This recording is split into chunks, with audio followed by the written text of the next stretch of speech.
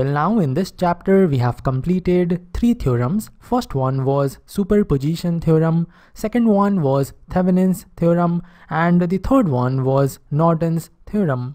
And now we are going to have discussion on our fourth theorem, which is reciprocity theorem. And we will first understand the statement of this theorem, and then we will see the conditions for which this theorem is applicable, and then we will solve one example problem to understand this theorem in a better way. So let us start our discussion with this statement. In a linear bidirectional single source network, the ratio of response to excitation remains the same even when the positions of response and excitation are interchanged.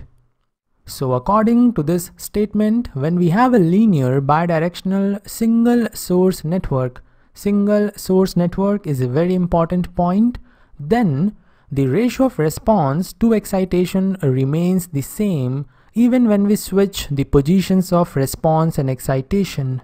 To understand this statement, I have taken one network N. This network is a linear bidirectional network, and in this network we have one independent source, and this is the only source present. So this network is a single source network.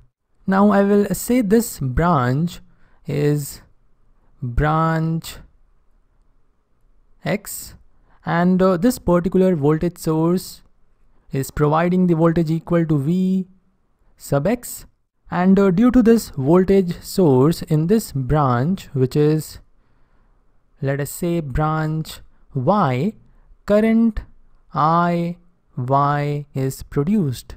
This means Vx is our excitation and Iy is our response, and the ratio of response to excitation will be Iy over Vx, and this ratio is going to be same if we interchange the position of Vx and Iy.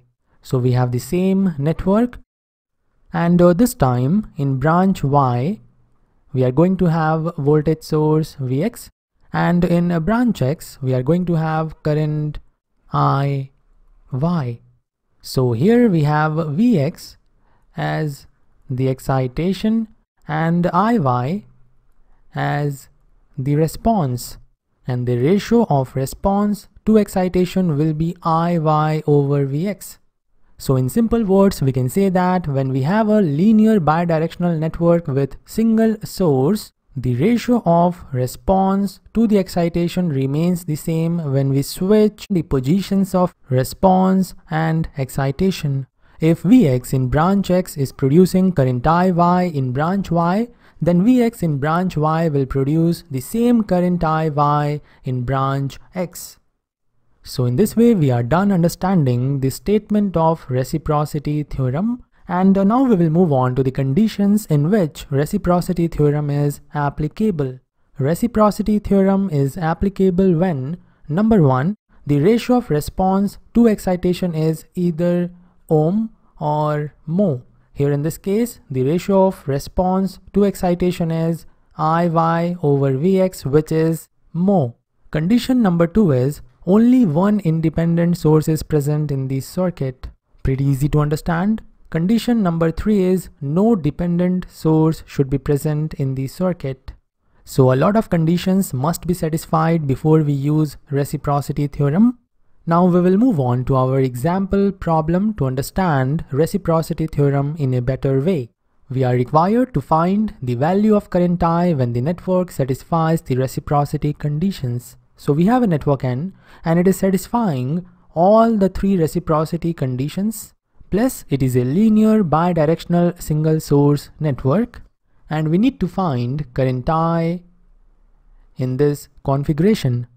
So let us move on to the solution. We will first focus on case number 1. In case number 1, we will find out the ratio of response to excitation.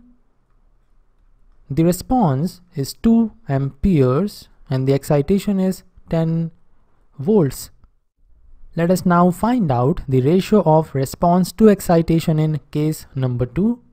The ratio of response to excitation in case number 2 will be I over 30 volts.